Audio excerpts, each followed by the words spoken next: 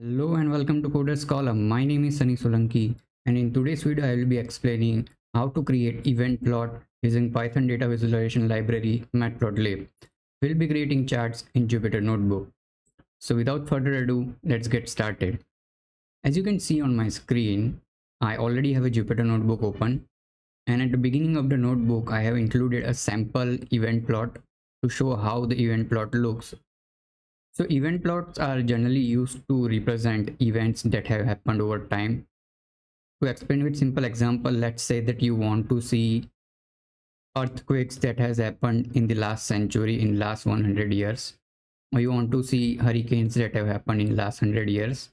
And whenever earthquakes or hurricane has happened, and that will be represented with a line. So yeah, that is the common use case scenarios of event plots. They can be used to analyze patterns which has happened over time, and we can represent more than one events in the same chart. So that's one benefit. So let's get started with the coding part. So first of all, I have imported a Matplotlib and printed the current version which is installed on my system. So it is the latest and stable version. Then I have imported NumPy as well, because we'll be creating arrays using NumPy. So let's go ahead and create our first event plot chart. So over here I have created a variable named major releases, which represent major releases of one particular project, let's say. And I am selecting random 30 numbers in the range 0 to 365. So there will be 30 major releases per year, and 0 to 365 represents 1 year. So over here I have executed that cell, and now we have a 30 numbers. So we will these major releases will be events of our chart, and we will create event chart of major releases. So let's do that. So first of all, I will import pyplot API of Matplotlib, as we'll be creating charts using pyplot API. Then I will create a figure object. I will set figure size to 12 by 7.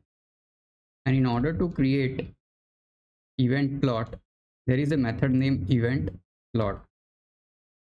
And the first parameter to this method is positions, which accepts list of lists. So in our case, it's major releases.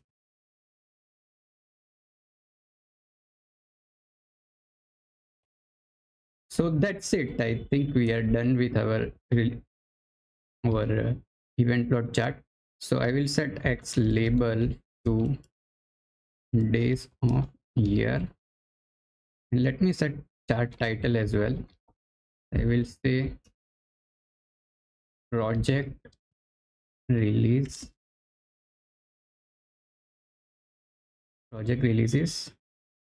and say location to left, padding of 20 pixel, font size of 30, font weight of bold. So let me execute this cell, and there is a minor mistake in positions spelling. So let me execute this one, and as you can see, we have our event plot ready. So here we are representing only single event, which is major releases, but as I said at the beginning, we can represent more than one events. So now this chart looks quite basic, so let's improve the look of the chart by introducing theme. So I will be using 538 theme, which is a famous theme, and it's based on a 538 block, and you can use the theme using plt.style.use method. So let me execute this cell. Yeah, so as you can see, now the chart looks quite better. So what I will do is that let's move on to next chart. So in our first chart, we just introduce event plot with one event happening over time, but there can be scenarios where there are more than one events happening. So over here I have created three lists using numpy random.randint method. And first is major releases like earlier, second is minor releases, and the third one is patches which has happened over time. So how can we represent more than one lines? So we can give major releases, minor releases, all this list to positions parameter. Then we can say like what is the line width.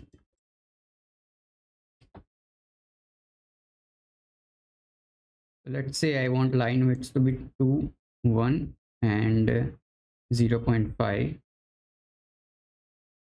Then I can say line offsets, which is the y coordinates where you want lines to appear. So I don't want to overlap lines as of now, so I will say 1, 5 and 7. And then there is a parameter named line length, which is length of line. So I will set it to, let's say one is 3 length, second is 2 and third is 1. And we can also set colors of lines. So I will set colors to, let's say tomato, lime, then dodger, blue. So let me execute this cell and now show you how the modified chart looks.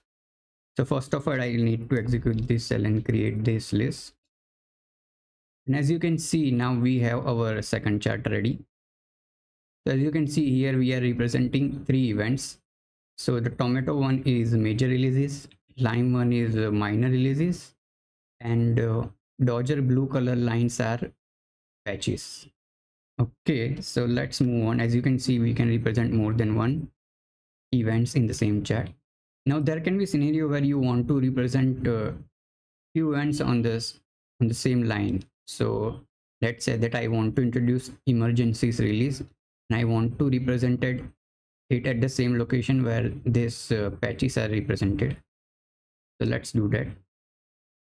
I have copied our previous code and I will copy emergency patches over here. Let's say line offsets will be same because we want patches and emergency releases on this same y coordinate. Line widths I will set same 0.5 and line lengths also will be same 1. Let's give it purple color. Okay, so let me execute this cell and show you how it looks now. So as you can see, now we can see that patches and emergency releases are represented in the same line. So okay, so let's move on. Now other than representing these lines, you can also specify line styles. So let's say that there is a parameter named line styles which accepts list of strings. So let's say that for tomato you want solid line, which is currently there. Then for minor releases you want dashed line, and for patches you want dotted line. For emergency release you want dashed and dotted. So let's execute this cell. So as you can see, now we have specified line styles as well. Okay, so let's move on and introduce one last important parameter of Eventplot method. So I have copied our previous code. Now as you can see that all of these previous lines or all of these previous events, so all of them are horizontal. Now you might want a vertical orientation. So there is a parameter named orientation which you can set to vertical, and with that change we can create our horizontal event plot to vertical one, which we have done over here as you can see. And instead of x label, now this one will be y label. So yeah, that's it. As you can see, we have created our vertical event plot chart. So the choice is up to you whether you want to see lines horizontally or vertically, however you feel comfortable. So that's it for today's tutorial. In today's tutorial, we covered how you can create event plot using Python data visualization library Matplotlib. And the useful method provided by PyPlot API is Eventplot that can be used to create event plots. So that's it for today's tutorial. If you liked our video and if you learned something new today, then give it a thumbs up, subscribe to our channel, and see you next time.